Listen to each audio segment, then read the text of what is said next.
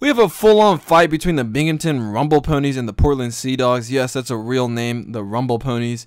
Anyways, there's so much going on in today's fight that I have to break it down in sections for you guys. So it starts off with Tyreek Reed being hit by a pitch, and I'm going to let it play out first and then break it down slowly.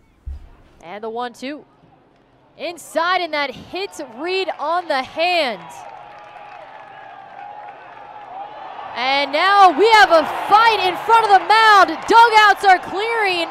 Punches are being thrown.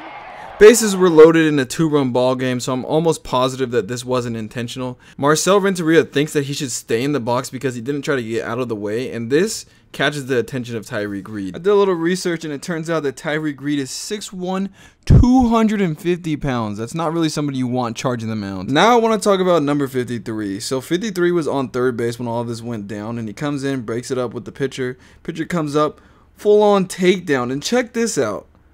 2 kicks. Are these coaches? I can't tell if these are coaches or not. I don't know who this is, but I can almost guarantee it's a pitcher. Look at the form in this punch.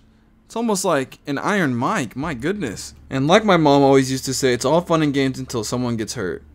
Unfortunately, the pitcher, Marcell Renteria, goes down after the fight. It looks pretty serious. Hopefully it's not. I really hope it's not. At the end of the day, it's fun watching fights, but no one wants to see this.